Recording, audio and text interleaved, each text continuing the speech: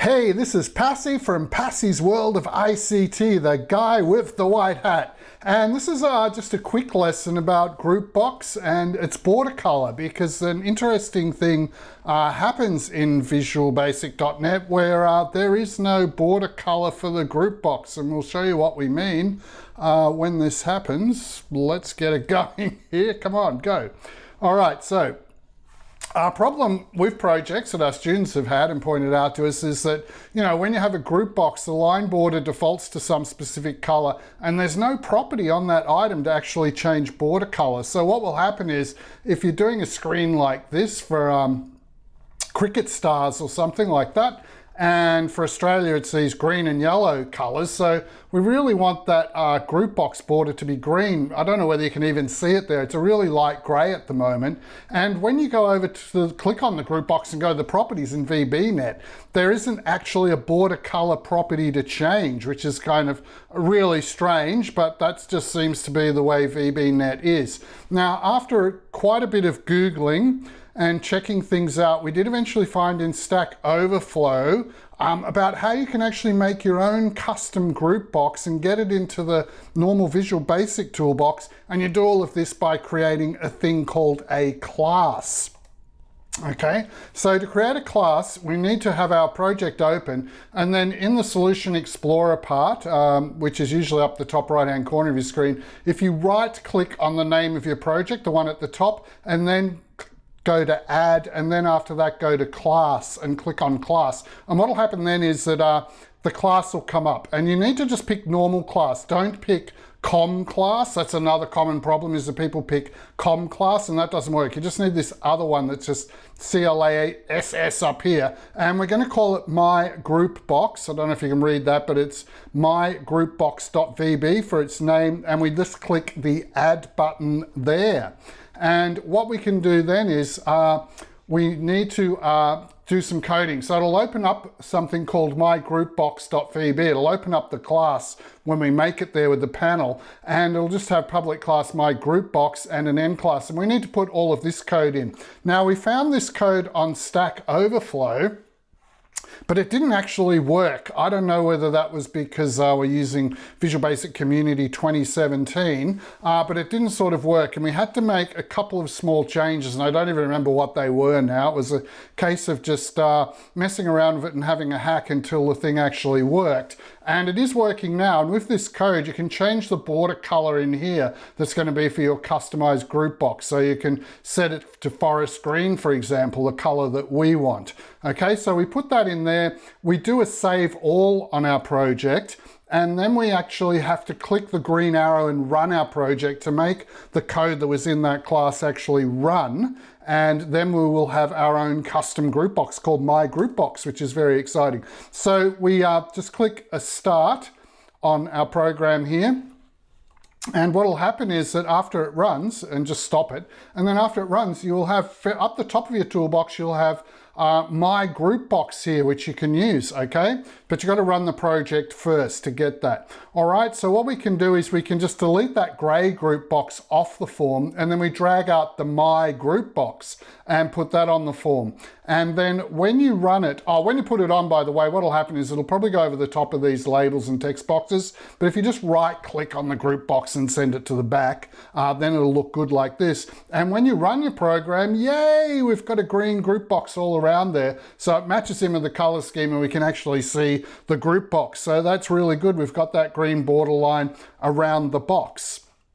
All right, now we're going to modify our group box just a little bit further, so it actually does have a border color property in the properties for the myGroupBox customized one we've made. So we'll just leave this code in here that does the default color, because it's going to get overridden by what we put down in here anyway as a new code. So this is a new code we add in, and you have to have public property. We're trying to add a property here called border color. And we just use that code there. Now again, this was from Stack Overflow and did not work originally. And we got it working kind of accidentally because we used the Australian spelling or the British spelling of colour, C-O-L-O-U-R in here, and then it suddenly worked. So it's really weird.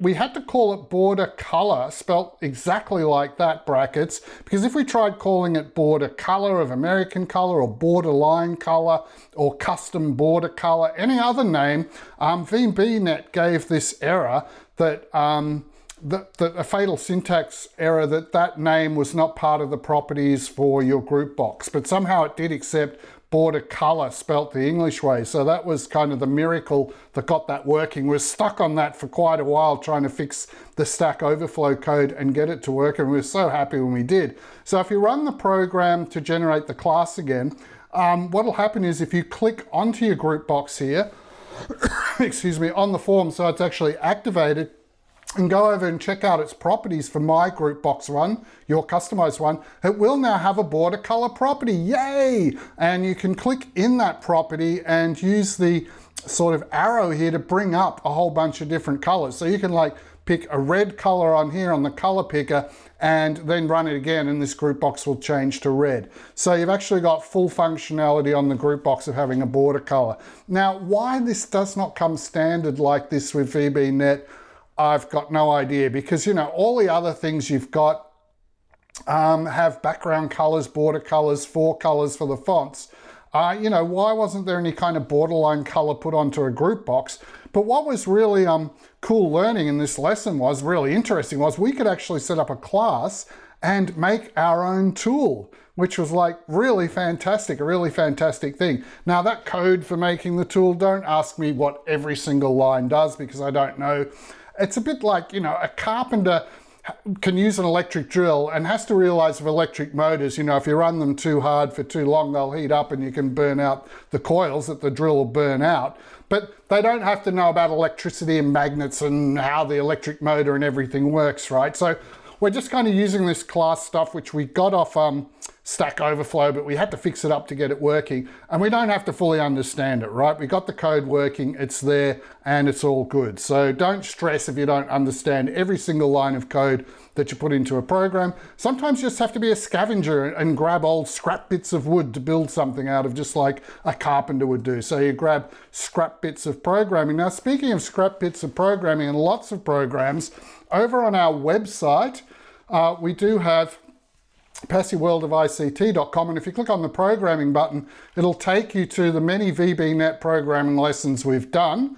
So if there's other things that you're interested in or need to know for the course you're doing at high school or wherever, if you're a teacher who needs to learn about VB.net, yeah, there's heaps of lessons here, and we're trying to add one every weekend, okay? So make sure you check that out and subscribe to the YouTube channel, because then you won't miss out on any of our updates.